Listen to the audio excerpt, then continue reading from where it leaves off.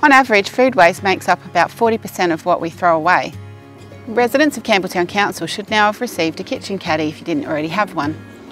We're pleased at the number of people that have embraced the new system and helped divert food from landfill. Council provides residents with compostable bags to put their kitchen scraps in, but you can also put them in loose or wrapped in paper.